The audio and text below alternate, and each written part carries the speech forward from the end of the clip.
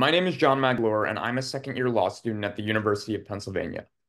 Today, we're delving into a thought-provoking legal case, Doe versus Hopkinton Public Schools, which was decided in 2021 by the United States Court of Appeals for the First Circuit. This moot court centers on the suspension of two high school students, Doe and Bloggs, from Hopkinton High School. The pivotal question is whether Hopkinton Public Schools' suspension of Doe and Bloggs was unconstitutional in light of the students' First Amendment right to free speech.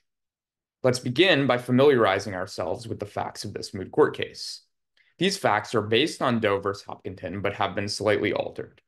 The story begins with Roe, a former student of Hopkinton High School who filed bullying complaints with the school. In the complaint, he alleged that his hockey teammates took and distributed unauthorized photos and videos of him, which he alleged negatively impacted his well-being and ability to learn. Roe's complaint further alleged that Roe's teammates circulated derogatory messages about Roe.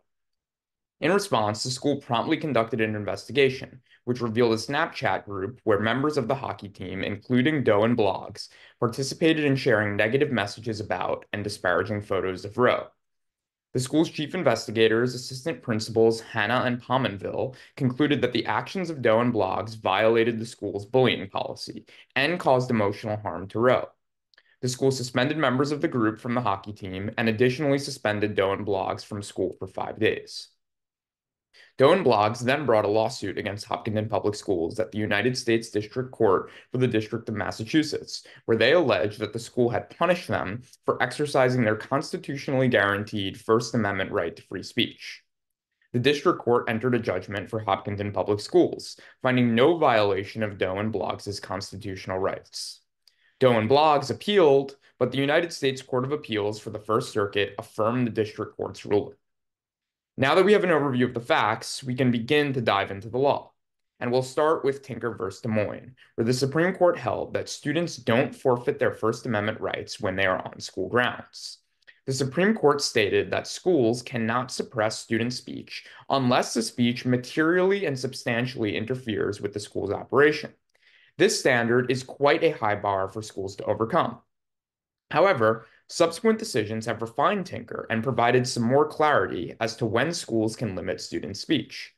Some cases, like Bethel School District No. 403 v. Frazier, Hazelwood School District v. Kohlmeyer, and Morse v. Frederick, have helped to further shape the boundaries of student speech rights. Frazier emphasized the school's ability to discipline vulgar or offensive speech. Kohlmeyer supported a school's editorial control over student publications, and Morse clarified limits on student speech promoting illegal activities. More recently, in Mahoney Area School District v. BL, the Supreme Court held that Tinker does not apply to student speech off campus. Such speech, however offensive, is protected unless school authorities can show that a student's off-campus speech would incite immediate violence. Now that you know the facts and a bit about the law, this is where you come in. Imagine that the United States Supreme Court has granted certiorari on Doe v. Hopkinton Public Schools. This means that the Supreme Court has agreed to hear an appeal of the First Circuit's decision. You will take on one of 3 roles: a Supreme Court justice, a lawyer for Doe and Bloggs, or a lawyer for Hopkinton Public Schools. If you are a lawyer for Doe and Bloggs, your role is to persuade the Supreme Court that the First Circuit's judgment was incorrect.